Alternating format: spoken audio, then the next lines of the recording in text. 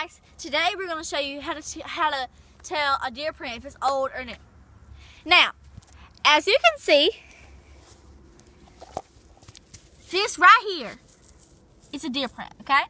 Now, you have to feel inside of it, and if it's kind of moist, it's pretty new.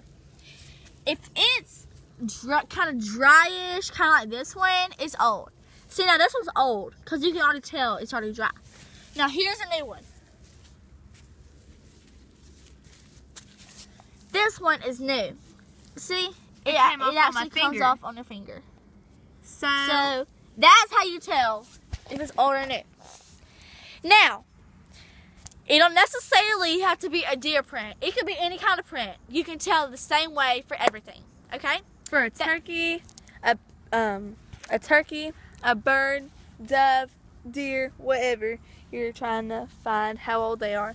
Now, it's usually not used for any kind, not how old they are, not determine their age, but how old the tracks are.